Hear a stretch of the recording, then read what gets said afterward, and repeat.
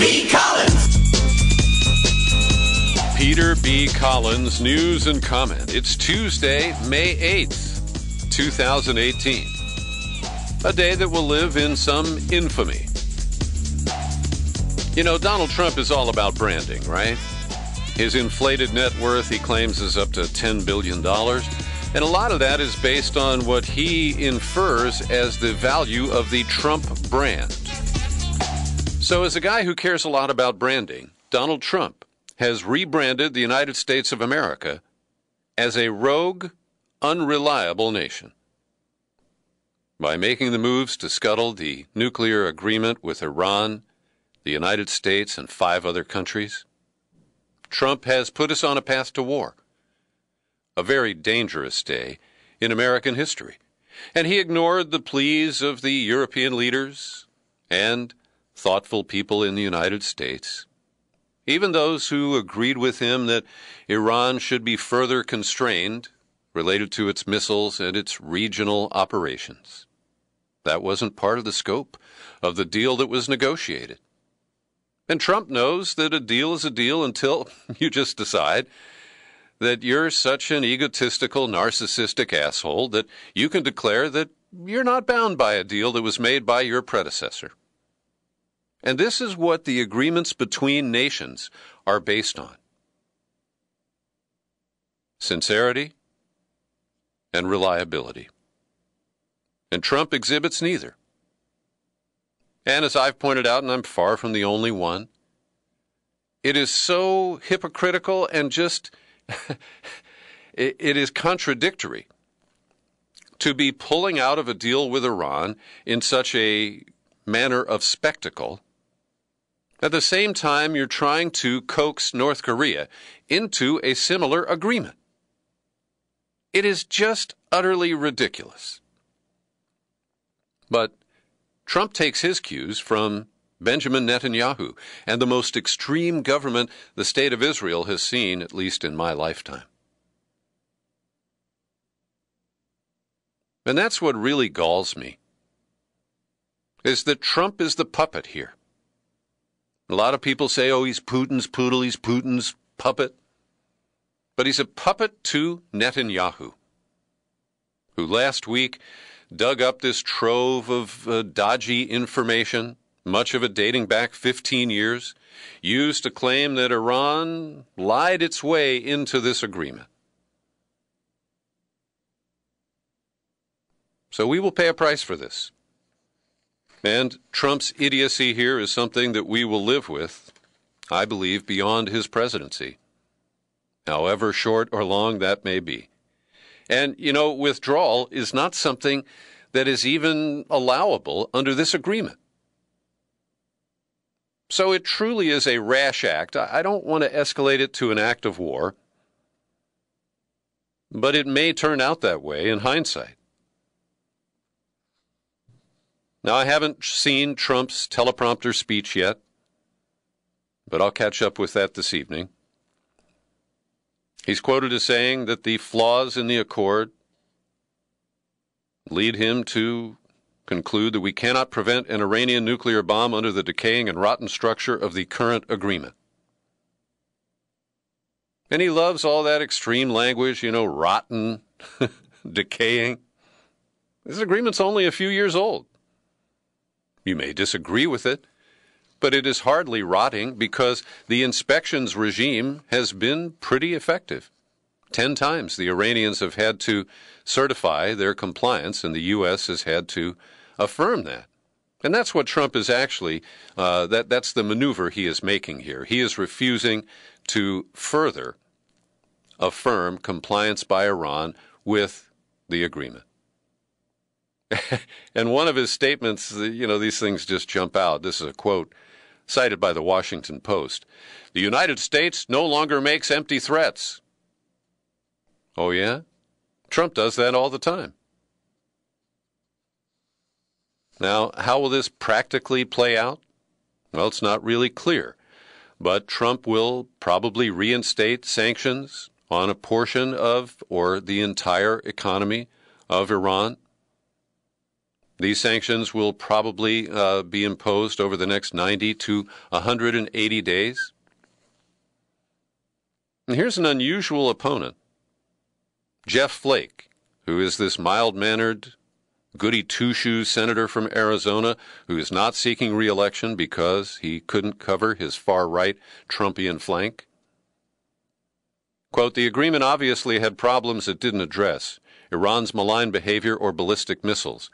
But after you're in it, and Iran has already realized the benefits of it, to now allow them to get out of their obligations on the nuclear side is foolhardy. And it also says more about our willingness to work with our allies. We're having enough problems around the world in terms of our reliability, whether it's trade or commercial engagements or security arrangements. To add this now at this point would not be good for us, particularly the knock-on effects of other arrangements, perhaps with North Korea. See, I'm not the only one. And, of course, we are learning more about Black Cube, the private Israeli investigation firm.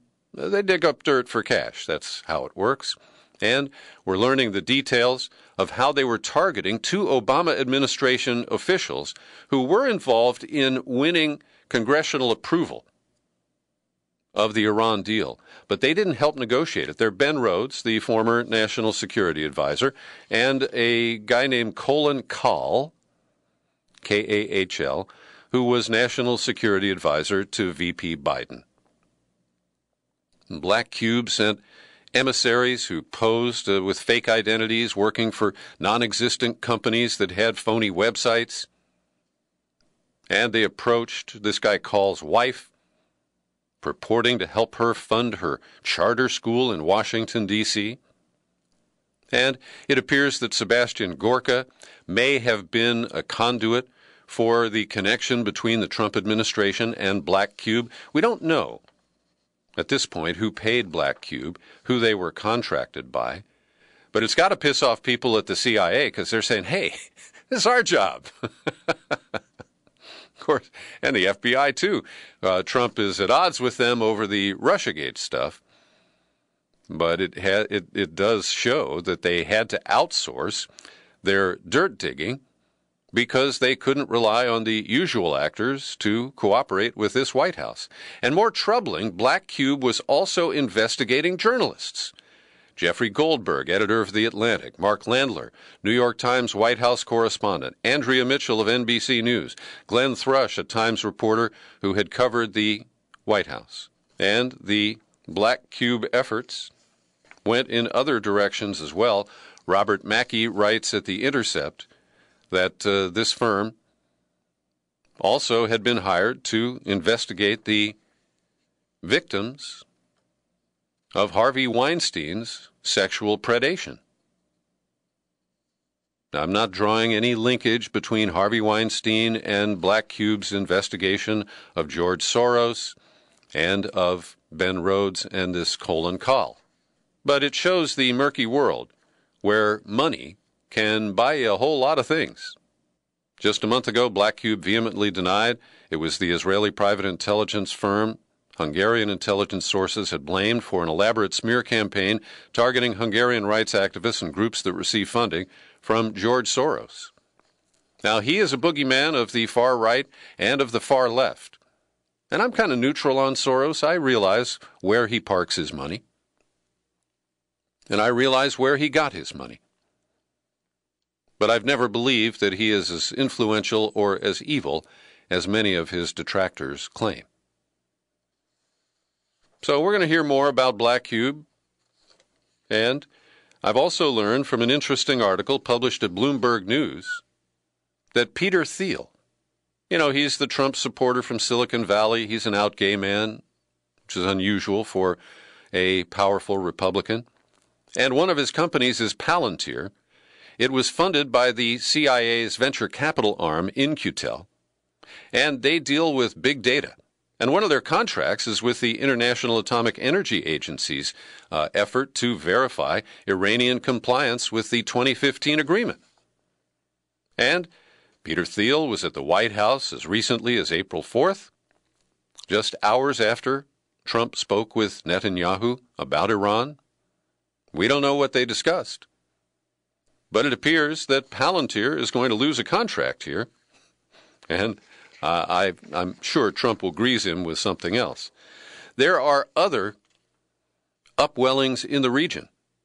An Israeli cabinet minister, perhaps emboldened by Trump's announcement today, threatened yesterday to destroy the Syrian regime and even assassinate Bashar Assad if Iran launches strikes against the Jewish state from within Syria. Quote, if Assad allows Iran to turn Syria into a military vanguard against us to attack us from Syrian territory, he should know that would be the end of him, the end of his regime. At the same time, Hezbollah, which is widely viewed as an extension of Iran, it is a military and political group in Lebanon, and it just increased its parliamentary representation by about a third in elections that were held over the weekend. I believe some Lebanese look to Hezbollah to protect them from an Israeli war or just casual bombing of Lebanon. So everybody is amping up, ramping up, and Trump is putting out the fire with gasoline. And I don't deserve credit for that line. It came from a David Bowie song called Cat People. Back here in the U.S. of A., the fundamentally disqualified and deeply flawed candidate to run the CIA, Gina Haspel, is getting more traction with a little help from the mainstream media. Yes, corporate media like the New York Times, here's their headline. Gina Haspel has the experience to run the CIA, and that may be her biggest problem. Well, the experience is that she participated in the torture programs. She participated in the cover-up of the torture videotapes. And it is fair to say that there are Democrats who oppose Gina Haspel selectively now, who supported John Brennan when Obama promoted that guy who had the same general exposure to torture. He didn't go to the black site in Thailand that we know of and actually preside over a session of waterboarding. But to me, their liability, their participation, their culpability is about the same. And when you look at this picture, do not let Barack Obama escape responsibility. His failure to hold people accountable, his, breezy little phrase that he was looking forward, not backward, and wouldn't be prosecuting or investigating the torture, the claims that led us to war that were false, many other bad actors, including the banksters. Well, Obama is the guy who created the conditions for Gina Haspel to be promoted to run the CIA, and for many Democrats to support her, including Leon Panetta, James Clapper. I don't know that he's a Democrat, but he served under Obama. And, of course, Mike Hayden, who plays both sides of the street so effectively. He was helping Gina Haspel at a murder board, a fake debate, a mock interview session over the weekend. And so all the spooks have really coalesced around the Gina Haspel nomination. The rank-and-file members of the intelligence community, represented by VIPS, Veteran Intelligence Professionals for Sanity, they issued 2 public memos today. The first, opposing Trump's move to withdraw from the Iranian agreement, and the second, which I hold here, opposition to Gina Haspel as CIA director. Quote, putting Haspel in charge of CIA would undo attempts by the agency and the nation to repudiate torture. The message this would send to the CIA workforce is simple. Engage in war crimes and crimes against humanity, and you'll get promoted. Don't worry about the law, don't worry about ethics, don't worry about morality, or the fact that torture doesn't even work. Go ahead and do it anyway. We'll cover for you, and you can destroy the evidence too. Later, it reads, the torture program and similar abuses at military-run prisons in Iraq were among the greatest recruitment tools that al-Qaeda, the Islamic State, and other bad actors ever had. It was no coincidence that the Islamic State paraded its prisoners in front of cameras wearing orange jumpsuits like those worn by Guantanamo Bay prisoners before beheading them. Haspel and others at the CIA who engineered and oversaw the torture program are at least partially responsible for that because they showed the world how the United States sometimes treats captives. And this open letter about Bloody Gina includes the signature, significantly, of John Kiriakou, the former CIA counterterrorism officer who went to prison because he acknowledged that the CIA had tortured people. Jason Leopold at BuzzFeed has a good report, and it's good because it's based on actual documents. I've been critical of some of Jason's reporting in recent months because it dives into the anonymous sources, the calculated leaks that are fed to the media, but not this story. He got 300 pages of newly declassified CIA documents about rendition, detention, interrogation. And I hope senators will raise questions about rendition. It was kidnapping, pure and simple. And it's wrong. And we've papered it over. There's no Guantanamo or Abu Ghraib for rendition. But when you look at the Abu Omar case from Milan, at others where we scooped up the wrong guy, tortured him, and then said, oh, never mind, that is a program that needs deeper exposure. Anyway, Gina Haspel ran the CIA's Counterterrorism Center she was deputy group chief from 01 to 03 and senior level supervisor from 03 to 04. Those are the heaviest periods when rendition and torture were the flavor du jour. And Leopold goes on in the article to cite new information that shows that the people conducting the torture felt that they had squeezed everything they could out of Khalid Sheikh Mohammed and Abu Zubaydah, yet they were instructed to keep waterboarding. And we need to know Gina Haspel's role in the chain of command. I doubt if it will surface in these hearings. And Glenn Greenwald has a great think piece about all this, and he deserves credit for his characterization of the Democratic tactic called villain rotation. And he describes it this way. They always have a handful of Democratic senators announce they'll be the ones to deviate this time from the party position and try to block a confirmation. But the designated villain constantly shifts, so the party itself can claim it supports these measures while an always changing handful of their members invariably prevent it. So what he is predicting is that enough Democrats will support Gina Haspel's confirmation, while the party will posture that they're really against it. And it's just a couple of guys and gals who decided that the nation was calling them and they had to support this woman to run the CIA. And Greenwald continues, if Haspel is confirmed, it will be because a certain number of Democratic senators joined with the GOP caucus to support her, while allowing the Democratic Party to claim it tried to stop her by pointing to a majority of futile Democratic votes against her. That's why the record of the Democratic Party over the last 17 years makes it difficult to believe that Democrats will unite to kill her confirmation. And I'm afraid Greenwald is correct. I'd love to be wrong about this. I'd love to eat some crow a week from now when we see Gina Haspel withdraw. But I don't think that's going to happen. Every day I pause for a minute to thank the people who support my work at the Peter B. Collins Podcast with your subscriptions.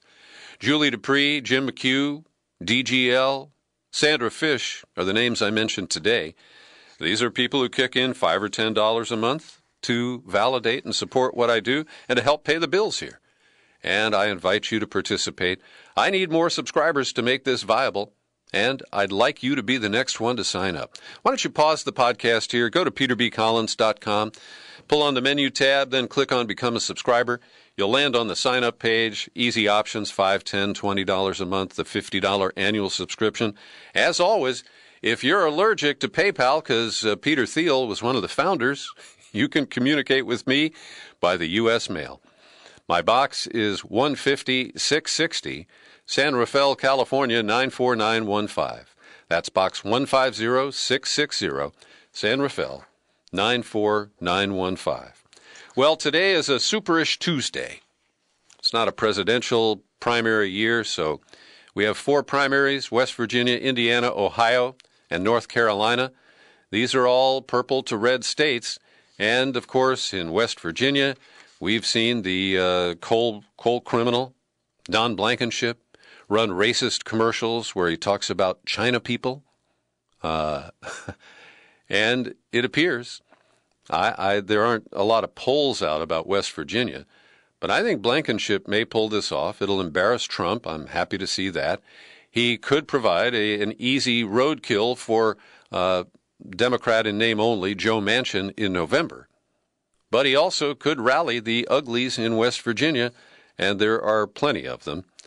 Across the border in Ohio, Dennis Kucinich is facing off against Richard Cordray, and it's been a muddy Democratic primary as Kucinich has been pilloried from the Democratic right because he doesn't buy the Trump-Russia narrative and because he met with Bashar Assad in Syria. Now, I don't think that foreign policy has much to do with the governorship of Ohio, but they'll do anything to stop Dennis Kucinich, and I hope he pulls out a victory in the Ohio primary tonight. Oh, and Mike Pence's big brother Greg is running for a congressional seat in Indiana. Nancy Pelosi, who is presiding over the selection of many conservative candidates to run in Democratic primaries this year. We've told you about the spooks and the military veterans, about the way they have passed over true progressives to promote people who most recently were registered as Republicans. And we've got a case of that in just a second here. But Pelosi said this morning that she doesn't object if swing district candidates run against her, like Connor Lamb did in Pennsylvania. If they have to do that to win the election, I'm all for winning. And then channeling the greasiest, most disgusting NFL owner I can think of, the late Al Davis, the serial extortionist who took the Oakland Raiders to Los Angeles and shook down Los Angeles. Then he brought them back to Oakland and shook down Oakland again. His pet phrase was, "Just win, baby." He didn't care how many penalties his players got or whether they were juicing. It was just win, baby. And that's what Pelosi said. Just win, baby. I've made some very powerful enemies. They don't say we're against her because she passed health care reform or because she took on Wall Street. She did? They say she's San Francisco. Yes, she's liberal. Yes, she's pro-LGBT. Yes. Well, also, I violently disagree with Pelosi's strategy this year.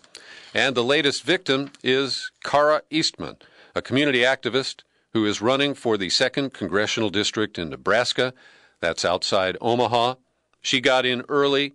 She promoted her pro-choice position after the party fumbled a case where a guy named Heath Mello was running for mayor of Omaha, and he has a deep anti-choice voting record.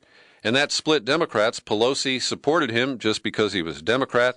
Bernie Sanders kind of straddled as well, and in the end, Heath Mello lost. But Cara Eastman has good credentials.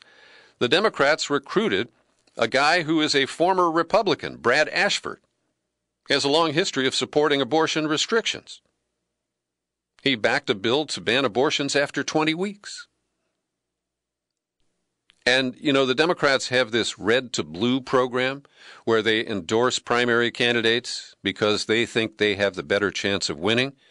Well, this guy Ashford got the red to blue award, and he personally shifted from red, Republican, to blue, registering as a Democrat.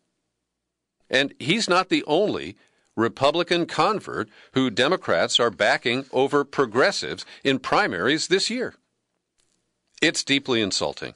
And also the role of Emily's List has to be called out because they are not getting involved in the race there in Omaha, but they are supporting a candidate in Pennsylvania who is pro-choice and taking on an anti-choice Democrat.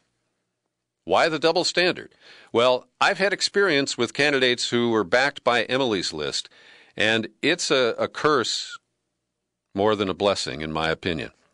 I worked for Susan Adams, a pro-choice county legislator who was trying to run for an open seat in Congress here. And initially, Emily's List backed her. They gave her a little bit of money, but then they squandered all the money she had raised by forcing her to hire their chosen consultants. And after 6 months, Emily's List de-endorsed Susan Adams because a self-funding neophyte named Stacey Lawson entered the race. Emily's list is is dangerous in many respects, I believe. Over at Who, What, Why today, a good article by Dan Engelke. Headline reads, GOP voter suppression, a bigger problem than Russian meddling? Well, I've made the case for that repeatedly here, and I'm glad to see this echoed to some extent by Who, What, Why. They talk about the voter registration and voter ID laws, the efforts at Republican-led voter suppression. They give a lot of coverage to the interstate cross-check list, the Chris Kobach project from Kansas, and they talk about the fact that the Republicans just create a lot of barriers for people to vote. And they quote Jonathan Simon, who's been a guest on this program. Since 2002, vote counting has been outsourced and not to the Kremlin. Companies like Dominion and ES&S are tasked to count our votes. It would be hard to find a more secretive and corruptible industry in the United States. He went on to say, this isn't exploratory drilling in the Arctic. We have 75% of our vote on paper. What's needed are audits that aren't costly and actually transparent. Instead, we're devising a slew of clever ways to keep it concealed while making it look more transparent. Eric Schneiderman is the emperor with no clothes. Yesterday, he was the Attorney General of the state of New York, backing a lot of women in the Me Too movement and attacking predatory males. Then Ronan Farrow and Jane Mayer published a blistering article in the New Yorker magazine. And within 3 hours, Eric Schneiderman had resigned. The article names 2 accusers and doesn't name 2 additional accusers. But their stories are all similar. That Eric Schneiderman was a heavy drinker, 2 bottles of wine a night. And he would get physical after he got drunk. And in each case, he slapped these women to the extent that they sought medical attention. And while I often talk about a need for process, these allegations are well-sourced, they're well corroborated, and I don't dispute Eric Schneiderman's decision to resign.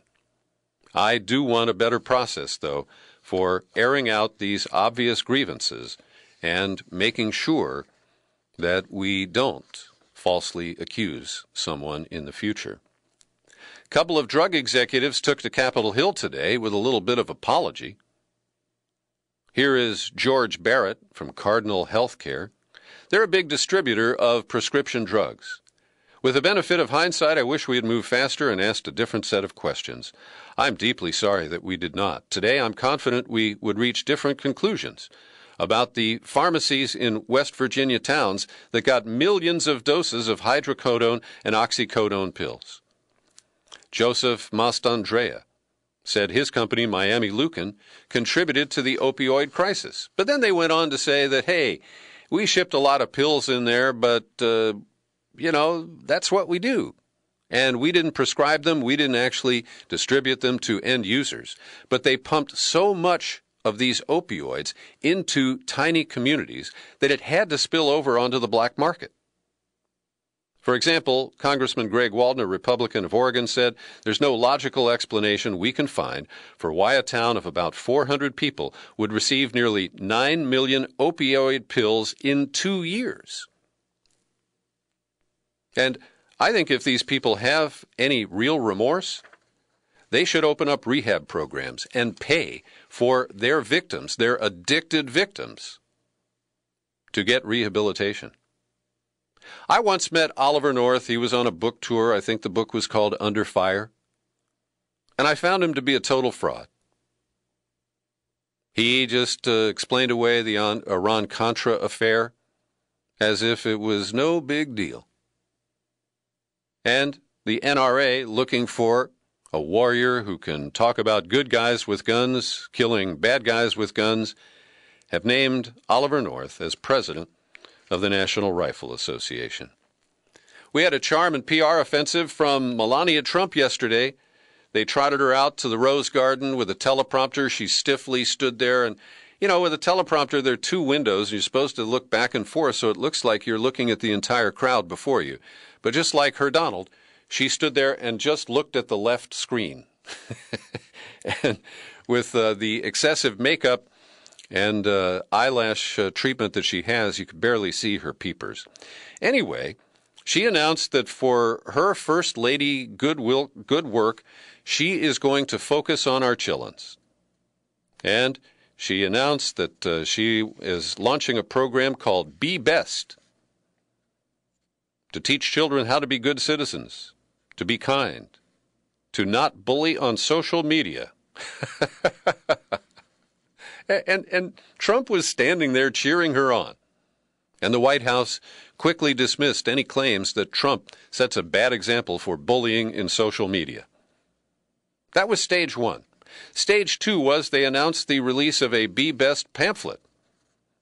And they said that it was co-authored by Melania and the Federal Trade Commission. Only with minor editing changes, it is the same as an FTC publication from 2014, which Michelle Obama took no credit for. But of course, the comparison is obvious after Melania gave a convention speech that cribbed largely from a previous speech by Michelle Obama. This appears to be another case of cribbing, if not outright plagiarism. Now, in the same afternoon, and Rachel Maddow pointed this out last night, Jeff Sessions went to a photo op at the San Diego border and announced zero tolerance at the border. And they're going to punish toddlers and children by separating them from their parents. He threatened, if you smuggle illegal aliens across our border, then we will prosecute you. If you are smuggling a child, we will prosecute you, and that child will be separated from you as required by law. If you don't like that, then don't smuggle children over our border. Gosh, his compassion quotient is off the charts. And that's not all. The other move by the Trump administration, as Melania was starting this PR campaign about our kids, is to cut millions of dollars from the Children's Health Insurance Program. And that was part of a deal brokered to avoid one of the government shutdowns or to end one of them. We can't remember. But this is so insidious. The Republicans have raided the piggy bank for tax cuts for corporations and the wealthy. And now they're trying to fleece children for millions of dollars that will end their health insurance. Yes, Melania speaks with forked tongue.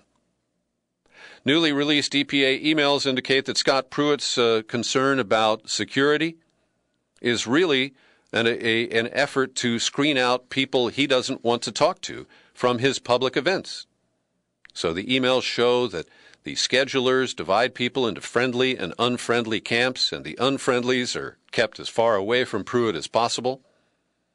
And this becomes the rationale for his outsized security spending. Meanwhile, a report that I'm sure Scott Pruitt tried to kill but somehow survived came out of the agency called the National Toxicology Program. And this was a referral from the EPA related to the toxicity of Roundup and its power ingredient, glyphosate.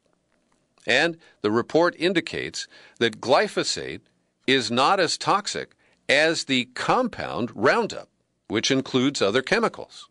The report is based on the first ever examination of herbicide formulations made with glyphosate, but that also include other chemicals.